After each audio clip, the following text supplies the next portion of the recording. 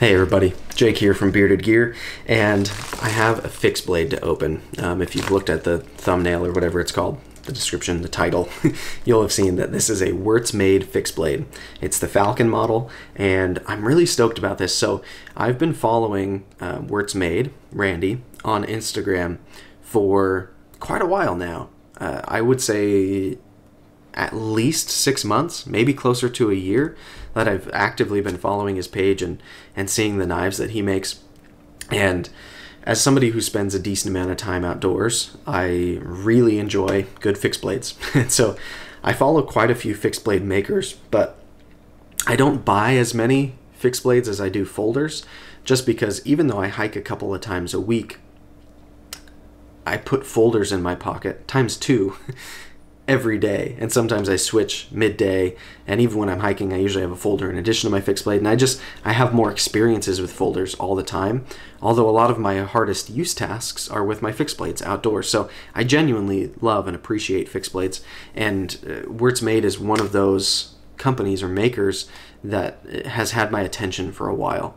And I wasn't genuinely at the moment like really in the market per se for another fixed blade, because I kind of feel like I have most of my bases covered on fixed blades.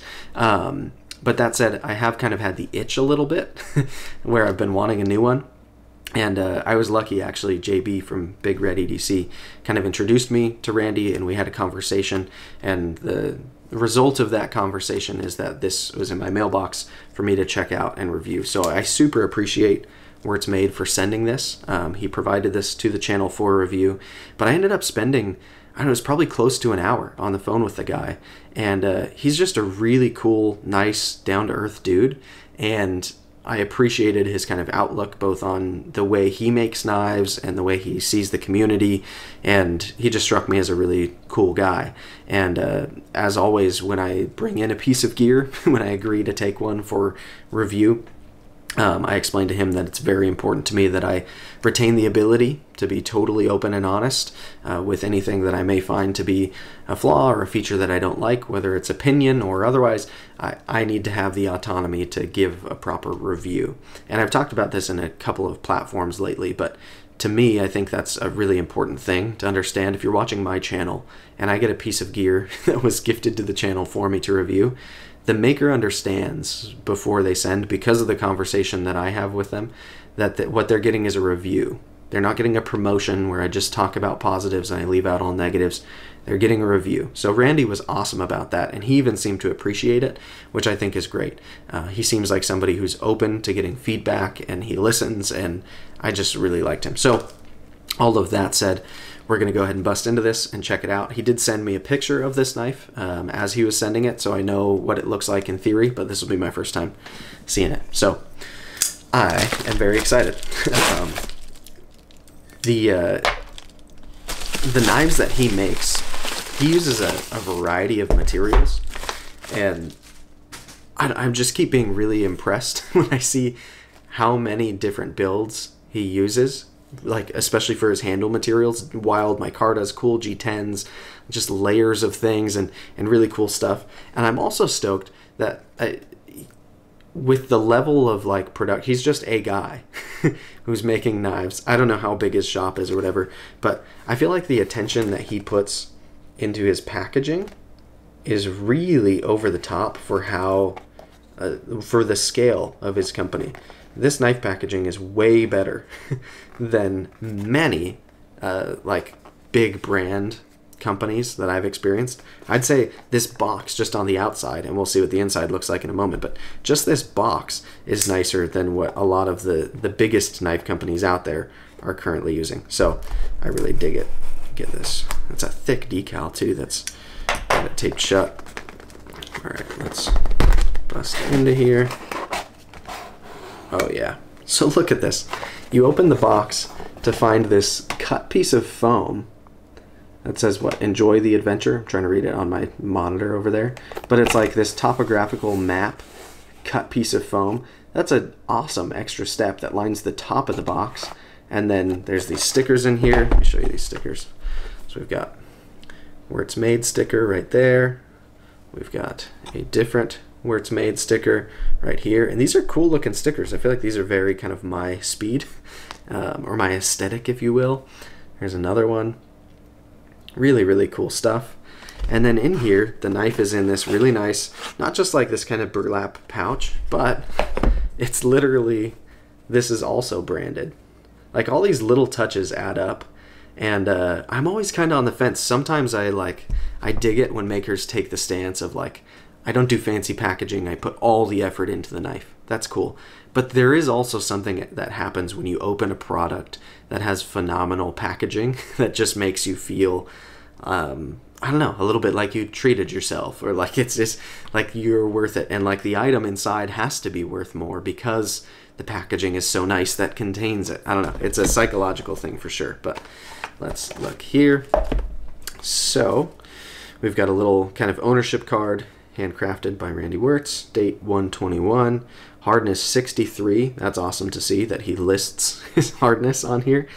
Steel type on this one is AEBL, which I think is a newer steel for him. I know he's used a lot of Nitro V in the past, and yeah, I think I've seen one or two other steels from him, but I'm excited that this one is AEBL because I frankly really like AEBL, but I don't have that much experience with it, so I'm excited to kind of feel out the steel a little more than I have before.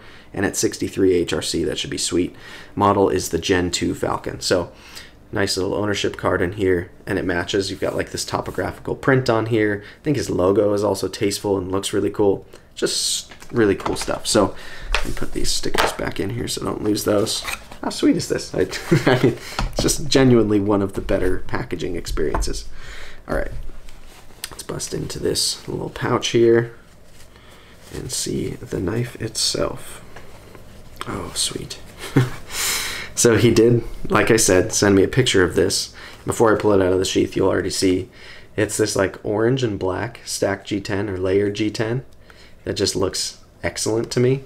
And this sheath is really nice. I feel like he has someone make these. Southbound leather, I think is what it says. Yeah, so really, really nice sheath. I also respect when makers like aren't into making sheaths, when they use like a friend of theirs who's a really good leather worker or kydex worker or something. And I find some of the best sheaths that come with fixed blades oftentimes are when the makers pair with somebody who like that's their passion. It's a really cool thing. So this sheath feels really nice. This is also a little slimmer than I think in my mind's eye this whole thing was going to be. I like that. I find slimness to be a welcome quality for me. Let's pull this out. Oh yeah, that's gorgeous.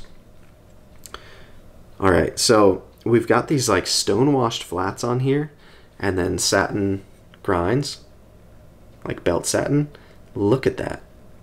And then the swedge too. It's gorgeous. The finishing is fantastic, like his maker's mark tastefully right there. And then this side is just sterile. Really, really good looking knife. The edge on it is fantastic. That's a really, really sharp edge. And this grind, so I like that it's a reasonable thickness blade stock. It's not like overly thick for no reason. I find some fixed blades, they just like slap the thickest blade stock possible on because it's a fixed blade. That's genuinely unnecessary to me. And this is meant to be like an outdoorsman's knife. And so the size and the profile of it with this thickness and then this flat grind, it's really, really nice. It is a sweet flat. And then the swedge too. It feels like you could probably strike a fire steel with this kind of top corner up here as well. Oh man. Yeah, everything is even, like perfectly even. There's a little patch of jimping that's less aggressive than I was thinking it was going to be in photos. I'm pleasantly surprised by that. A nice sharpening choil. Yeah, this is just a gorgeous, gorgeous knife and a fantastic design. This G10 has a really good texture to it as well. All right, I'm getting into the weeds without meaning to. I'll be doing a first impressions on this guy after I do probably a little cutting around the house with it, because it is meant to be not only a knife that is capable of being outdoors, but it is also meant to be everyday carryable. And apparently quite a few people do EDC these from what I've seen and from what I've heard. So I will try having it on my belt as an EDC. at least once or twice. But I think where this is destined for me, frankly, is probably more in the role of being an outdoor knife. And I think it's going to be sweet, especially this sheath makes me excited because I really like when the profile is thin for knives that are on my belt while I'm outdoors. Because when I'm hiking, I'm like heavily mobile and I have a backpack with hip straps and chest straps that some of the time I am strapping on, and to have a knife that's tight to my body and feels comfortable there is very important. So this I think will probably do quite well. Just gorgeous too. I'm glad that he went with the black sheath on this as well. I know he also offers like a brown leather sheath, but this is just fantastic. Look at that sucker. I'm thrilled. So it's out of the box. We've done what we set out to do in this video. There will be a first impression soon, and then ultimately a full review. I want to thank Randy again over at Wirtz Made for providing this full review. I'm thrilled about it. I'm really, really genuinely excited. This feels great to me, and I'm going to have fun with it. We're going to see what it's made of a little bit. We're going to get it outdoors and do some field testing like I enjoy doing with fixed blades when they do come through for review. So it's going to be a lot of fun, I hope. And in the meantime, Randy and Wirtz Made will be linked down below.